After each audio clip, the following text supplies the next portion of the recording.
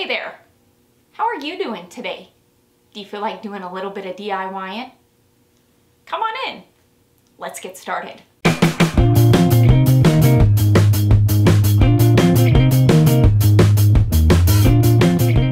What do I have going on for you for today?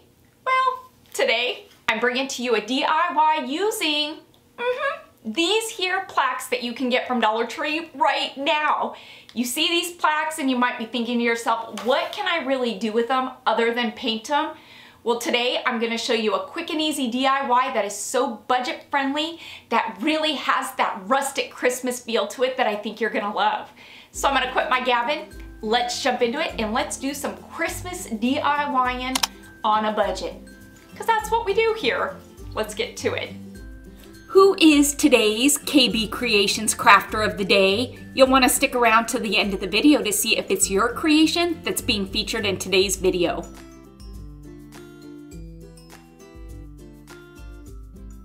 These plaques, they're pressboard now. Perfect, because it's going to make it easier to remove the elevated pieces. Yep.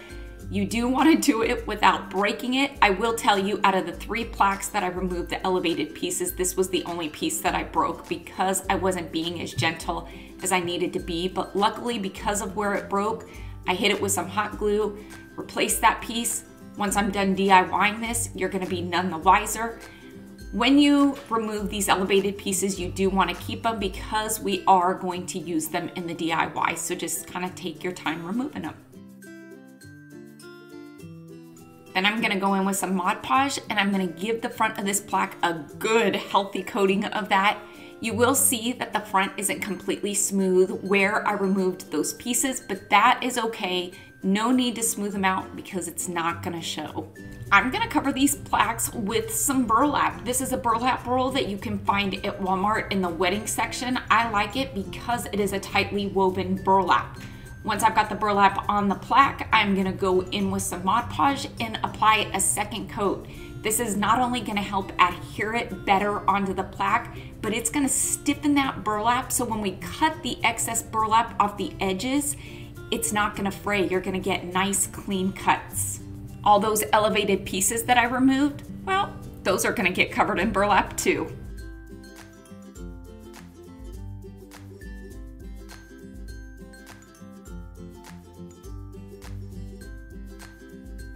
With this Santa plaque, I'm gonna do the same thing, but I wanted to show you that I found that the metal spatula worked better than the plastic one because it was a bit thinner and you could get farther under the plaque without breaking it. And so yeah, this is definitely the way to go. There was a learning curve in this and I figured it out, mastered it. And so yeah, I'm super excited about these pressboard pieces because the wood ones, you could never remove the elevated pieces because they were glued down so well. And so, yeah, thank you, Crafter Square. My word, I really am all over the place when filming this DIY, but because I am doing 3 plaques in this style, why not? This is how you remove the excess burlap from your plaques. I find the easiest way to do it is to use a safety blade like this. You want to have a good fresh blade in there so you get nice clean cuts. No fraying is going to happen because that burlap was stiffened. Using scissors is not the best way to cut this because there are those angled edges and you're not going to get as close to the plaque as you would get when using, yes, a blade. Switching gears again, we're back to the snowman. I've cut all the burlap off of my pieces. Now it is time just to hot glue these pieces back to their rightful place, putting our snowman and our Santa Claus back together.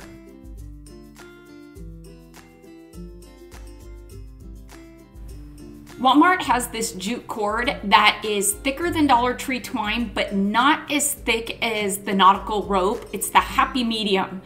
I'm gonna use this cord to give the edges of my plaque that finishing touch and kind of outline all those elevated pieces.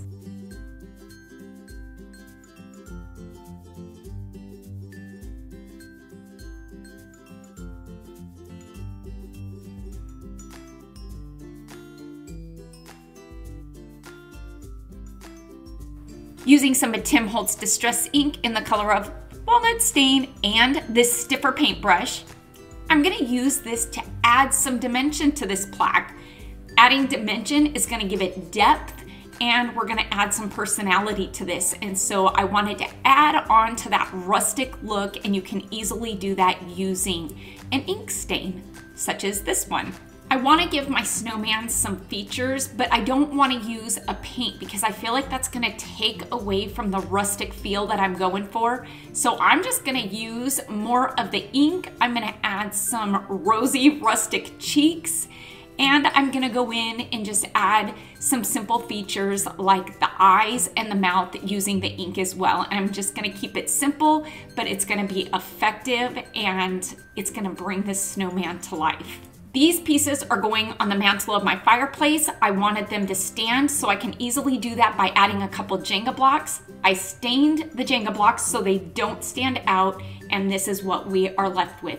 Rustic, fun, and adorable. I love this piece. For Santa, I'm just gonna show you how I add some of the features. Now, when I did the rope, I did go darker on the rope because I wanted the rope to stand out outside of the shadowing that I am going to add to this Santa.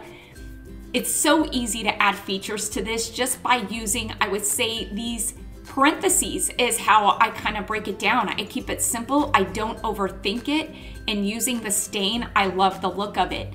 And just by shadowing in a mouth and the nose and the pom-pom, it's gonna add more, I guess, personality to these. I love non-traditional rustic Christmas pieces just like these. Since there was a Christmas tree plaque out, I figured why not do this one too. Here's another fun technique for these plaques using stain. I'm using a couple different colors here. I've got a walnut stain that was in my stash. This is great for making darker colored stains. And this natural, which is best for making lighter colored stains. To mix my own stains, I like to mix them in these ramekins that you can get from Dollar Tree because they've got lids on them. Stain, a little goes a long way, so you don't need to make a lot. And with one can of stain, you can make several different colors. I like to use this dropper to transfer my stain because it's just quicker, it's easier, and it's not so messy. So I'm gonna take and just fill, I would say, my ramekin up a little less than halfway. To color my stain, yes, I'm using oil paint. That is how you make colored stain. Oil paints are best. Artist Loft, you can find it at Michael's. You're gonna get this 12 pack for about $5 and you're getting 12 different colors. So I'm gonna take my oil paint, I'm gonna add just a bit of it to the stain. You see what I'm adding here. I'm gonna mix it so that paint is well incorporated with the stain. And this is now in turn making a colored stain. What is the benefit of using a colored stain? The benefit is you don't lose the feeling of seeing that wood texture. When you stain something, you get that wood finish, the wood grain in there, and that is why so many of us love using stain. You don't want to go out and buy a can of every colored stain because then it's going to cost a ton of money. But you can make your own just by using some oil paint and a lighter colored wood stain. You're going to apply it just like you would with paint, and you can see that just a little goes a long way.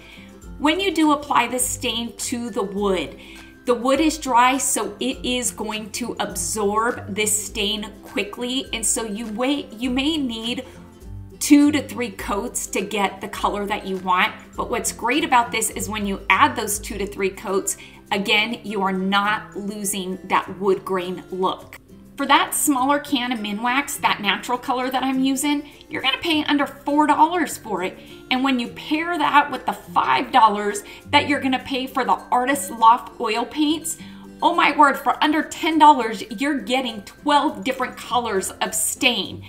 I'm gonna take a bit of the orange and a bit of the brown oil paint, mix it with that natural wood stain, and that's the color that I'm gonna come up with for the rustic orange for my pumpkins. And I'm gonna make all the colors that I need for this truck. I'm gonna make a brown, a black. I've got a few of these plaques to DIY for this fall and harvest wall hanging that I'm making here today. Once my pieces are good and colored, I'm gonna go in with a black ink pad and some of Tim Holtz Distress ink in the color of Walnut Stain, and I'm gonna add some detailing and dimension to my pieces, and look at how amazing that looks. Dollar Tree's got these fun pumpkins. These raffia bows are horrible. I don't even know why they put these on there, so we're just gonna remove that, and is it coming off? It did. And we're gonna throw those out. To this pumpkin, I'm gonna add some brown to the back. Again, this is gonna add dimension. I don't wanna make my pumpkin completely orange. Adding this brown is going to really take it to the next level. It's gonna need a couple coats. Then I'm gonna go into those elevated areas, and I'm gonna take that rustic orange I made and give these pieces a good couple coats of that. And again, go in with that distress ink and add more detailing and dimension to the pumpkins as well. It really does make all the difference. Dollar Tree has these craft sticks. This is one that I had on hand from Lowe's, but you're gonna need 1 or 2 of them. By taking a hammer, you can distress it. I don't want my wood stick to look perfect. I want it to look aged and distressed because I feel like that's gonna add to the personality and character of this. Once I've hammered the heck out of this wood, I did go over it with a bit of sandpaper to get rid of those splinters. Then I'm gonna hit it with some of that stain that I had left over in my ramekin. I'm telling you, a little goes a long way. Look at how gorgeous that is looking. And with that stick, I'm going to hang these 3 wood pieces that I just DIY'd with some homemade colored stain.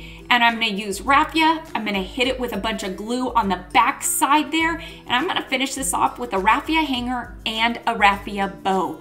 Take a look at this piece. How fun is that?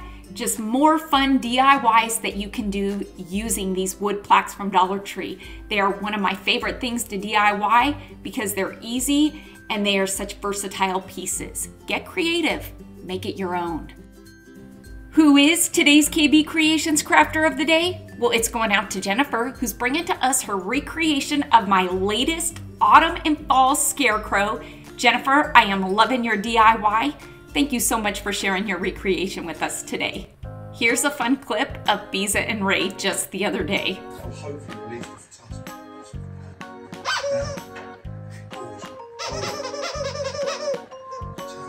He's right there just staring at you. Oh, here he goes.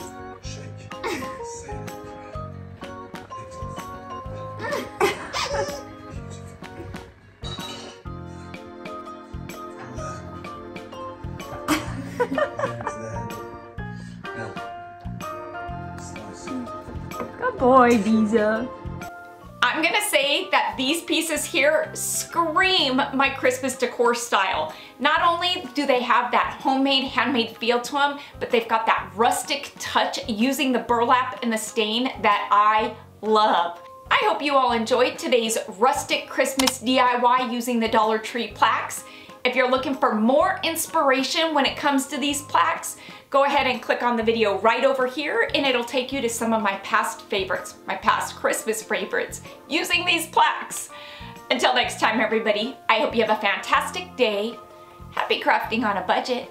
Stay happy, stay safe, stay healthy, but most of all, I'm gonna say it, stay positive because I sure as heck am trying. Bye for now, everybody. Go pick some of these plaques up and DIY them with me. Bye!